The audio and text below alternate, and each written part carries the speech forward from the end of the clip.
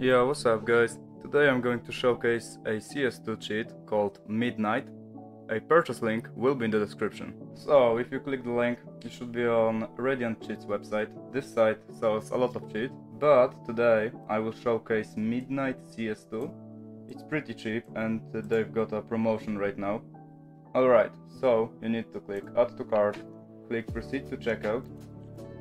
You should be here. You can click this button and type in GCS and click Add. You should get a 5% discount.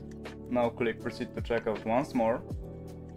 Fill in this information and make the payment.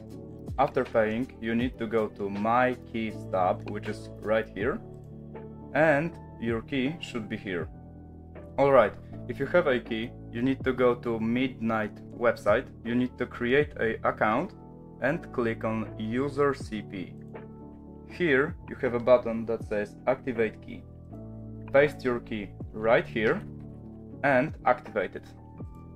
If you've done everything correctly, you should have a button that says Download Loader.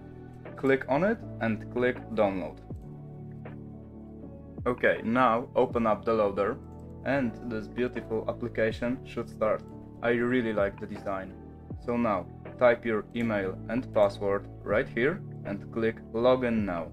So as you can see, I've successfully logged in and here I can see the status of the cheat. As we can see, it's undetected. We can also see last build and we can also see when will your subscription end. Alright, if you want to load the cheat, you need to click Start It Now and select a download server. I'll just choose Germany. Now your build should be downloaded. When it's done, you should see this message and your Steam should automatically open. Just click OK and start CS2. Alright, now your cheat should be injected. Click Insert and you should see this. Here we can configure our cheat. As we can see, we've got aimbot, we've got visuals for players, items. We can also change our view and HUD. And here are the MISC options. Alright, let's move to the aimbot. As we can see, we can enable it, we can enable auto fire, which will shoot for you, we can enable auto stop, which will help you in your accuracy when shooting. We can also check these boxes and it will disable aimbot while flashed or disable aimbot through smoke. Here we can change kill delay, we can also change mouse lock percentage for X and Y. Here we've got trigger bot, it's pretty straightforward.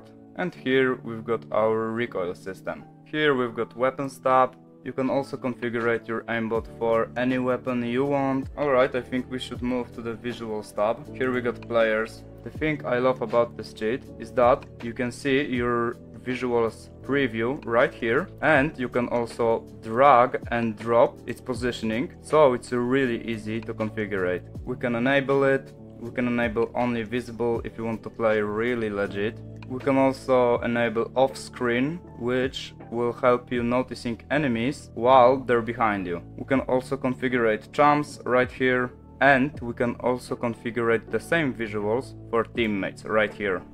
In the items tab, you can enable wallhack for weapons on the ground. We can enable it, we can enable chumps, it's pretty straightforward. We can also see grenades through walls. In the C4 tab, we can enable damage indicator, which will tell you how much damage will the bomb do to you if it explodes.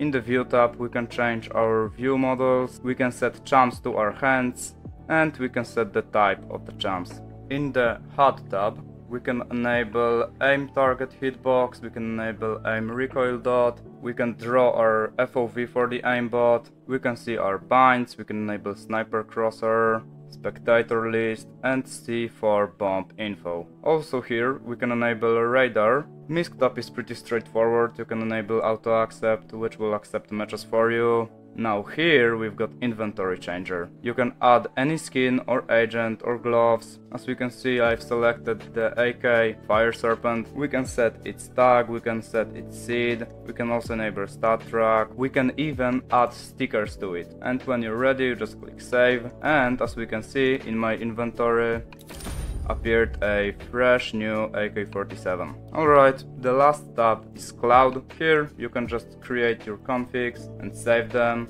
Alright, now let me do a simple config and I will show you some gameplay with this cheat and then you can decide if you want to buy it or not.